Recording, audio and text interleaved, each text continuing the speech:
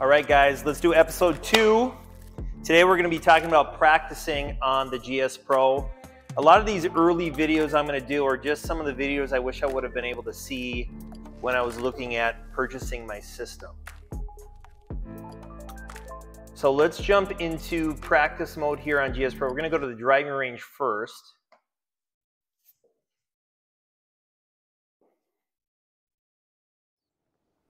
So this is a pretty cool driving range. I mean, it's pretty straightforward.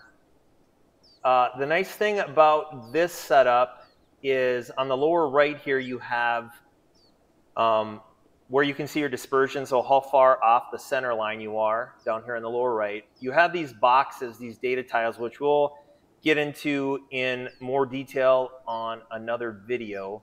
But I just have some basic ones here: my carry, my total length. Let me save those. I don't know why it's over here too. I mean, I'll just click that one too. You got it on both sides.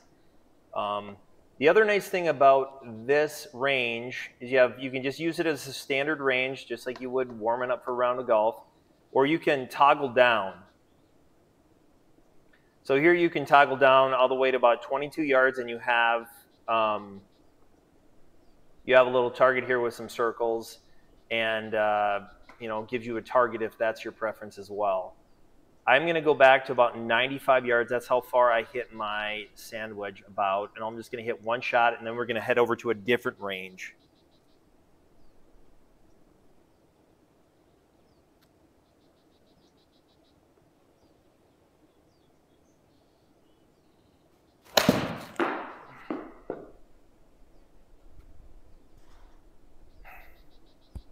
All right, that one sailed on me a bit, but that gives you a good idea what that looks like.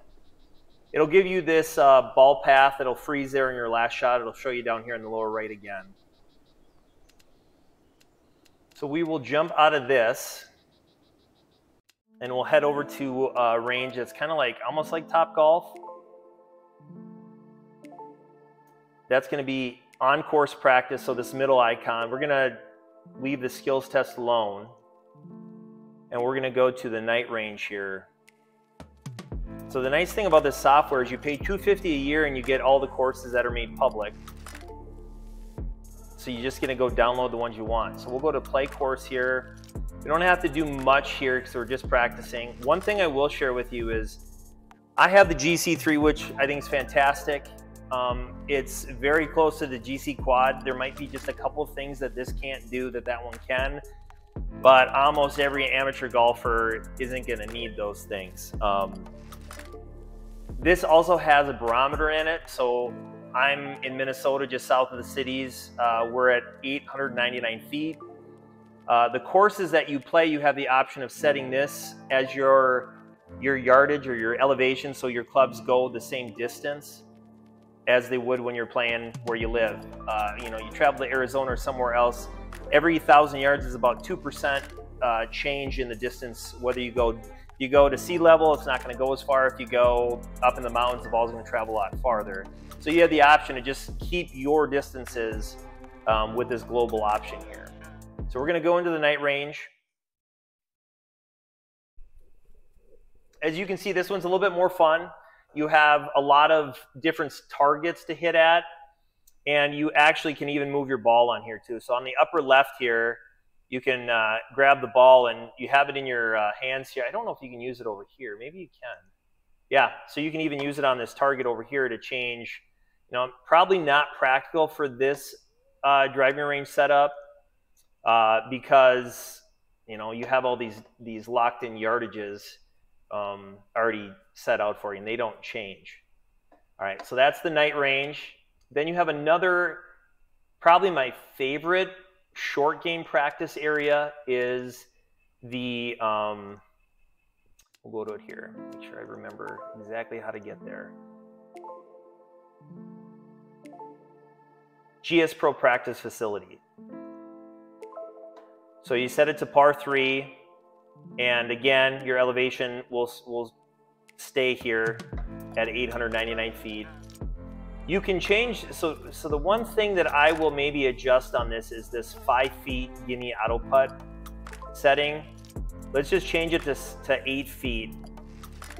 And we'll go to this short game area. So it gives you 18 different, probably inside 80-yard shots to hit, and they all give you a little bit of nuance here. So this is 50. You can sit here and hit this shot all day long if you want. What I like to do is say, okay, I'm not going to move on to the next hole that they give me until I make it inside here. So I'll just hit a couple to see if I can do it quickly.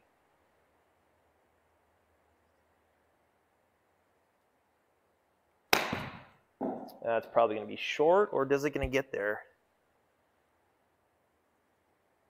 Oh, just barely got in.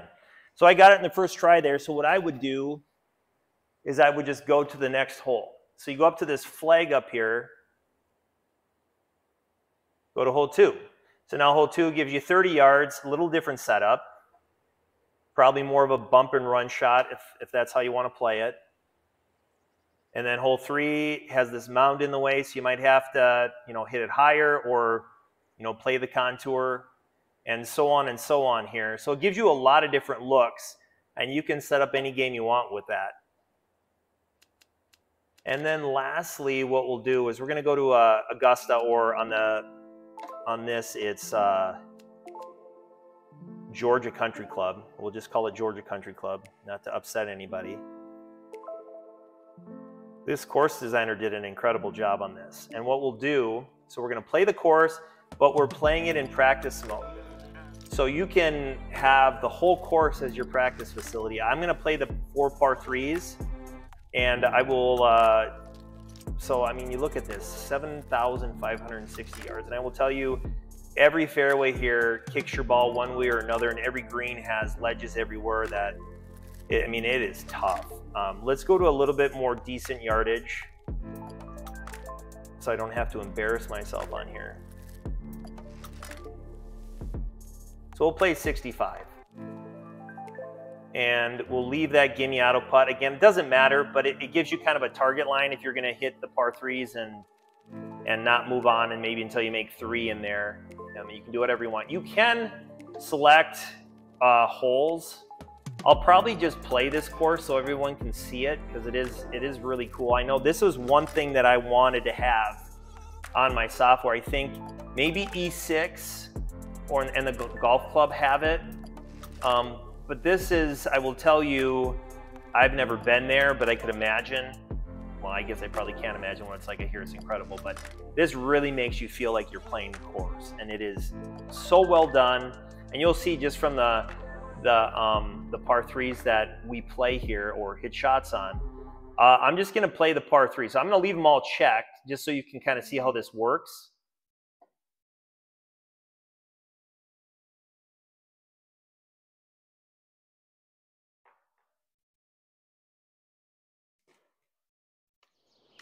All right, so here's hole 1. We're going to skip that. So maybe I'll give you a little teaser here. We'll do the flyover video so you can see what hole 1 looks like. I mean, it's really incredible.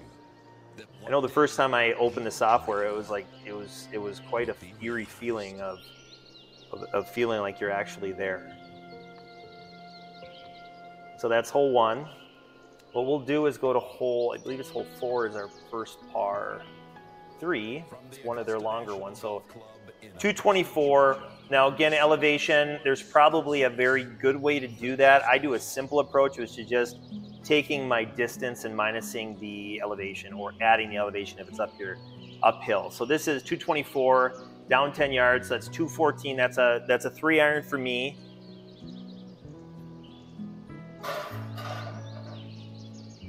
So I'm going to try to hit all 4 of these greens in one shot. This will be absolutely the hardest one to do.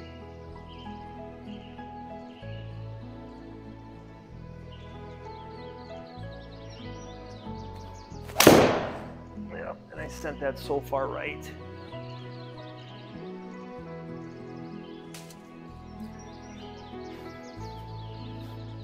All right, I'm going to hit one more, and then we'll move on.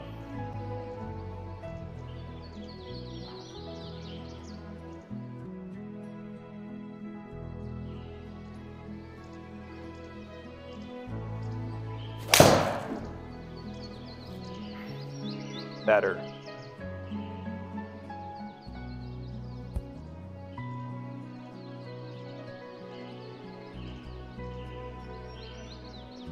All right, so let's go to the second one, which I believe is hole 6.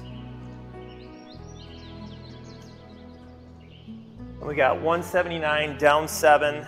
It's gonna be 172.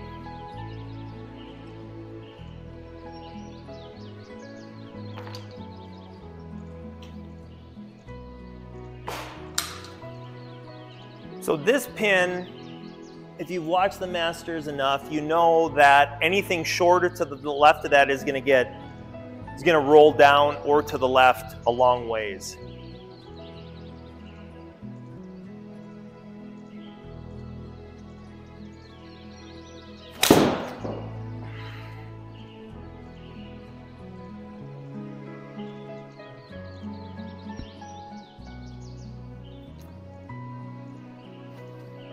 All right, so we'll move on to the next one. I missed that green, but that wasn't a bad miss because you're kind of up there where the pin is. Problem with that is you hit it long, it's gone. So let me see, 10, 11, it's 12, yeah, so 12, 158, down about 3 yards, that's 155, that'd be an 8 iron for me.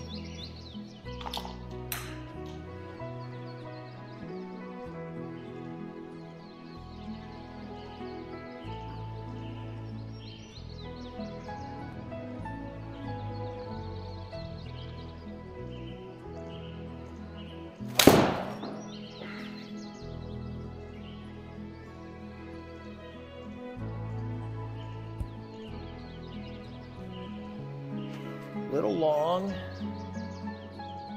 and let's head to the most famous one here. And we got that typical Sunday pin, so anything in the middle of this green is going to feed back down to the hole. So we got 167, same club. We'll see if we can hit this last green.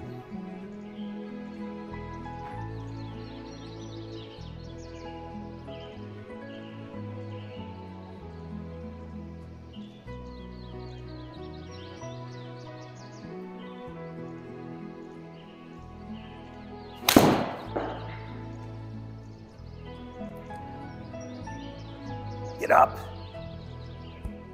Yeah, I just didn't hit that one far enough. So this system really gives you absolutely unlimited amount of practice options. I love it. I'm really happy with the setup. I'd love to know what you guys think. All feedback is welcome. If you have any questions or is anything particular you want to see, let me know. Thank you.